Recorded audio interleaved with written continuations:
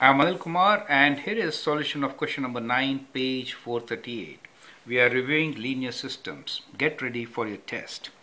The question here is, what volumes of 60% hydrochloric acid solution and 30% of hydrochloric acid solution must be mixed to make 125 milliliter of 36% hydrochloric acid solution? Now, my approach here is to represent this information in kind of a graph, figure. Okay, so we have these two solutions which are mixed to give the third kind of a solution. So that is how we begin with. So they are just mixed here, and that is what is the result. Okay, now what is mixed? These are all hydrochloric solutions, and what do they have? They have 60% concentration, right? So first one, let us say it is 60% concentration. The other one is 30% concentration. They are mixed to give you 125 milliliters. So the quantity is 125 ml of 36%.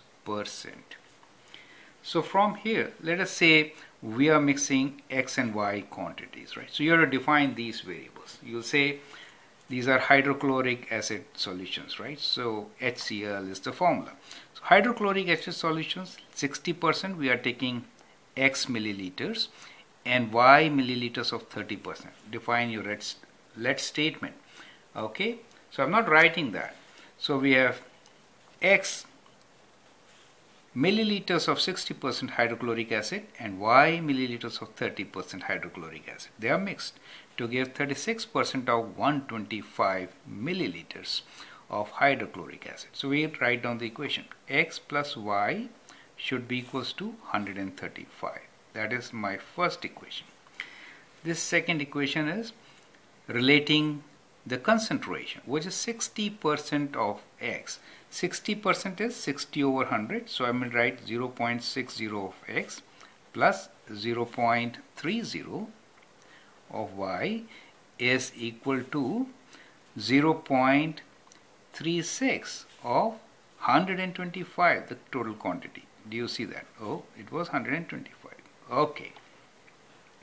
So that is how you get two different equations.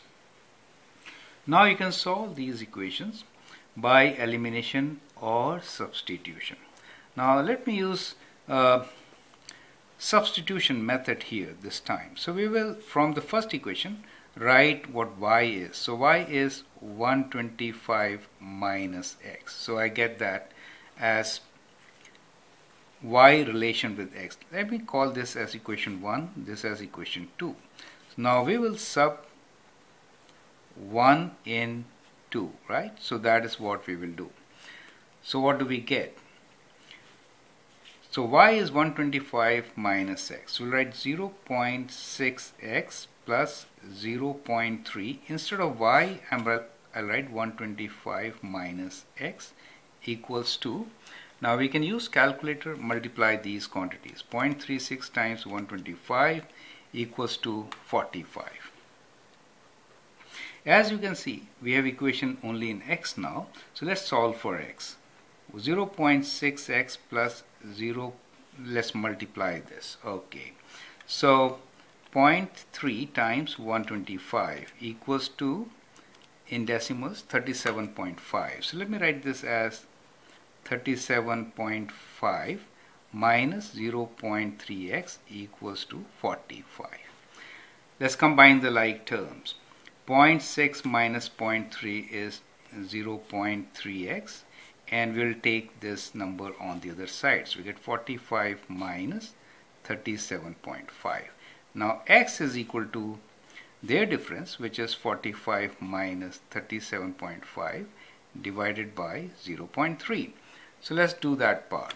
So we have 45 minus 37.5 equals to, divided by 0.3 equals to 25. So we get x as 25, right? Since we know x, we can substitute this value in our equation number 1. So we get y equals to 125 minus 25. That gives us 100, correct?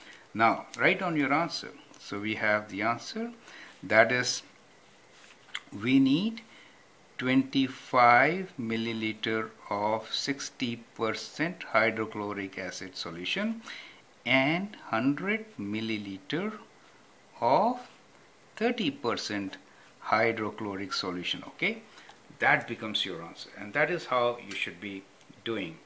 I hope that helps. Thank you and all the best.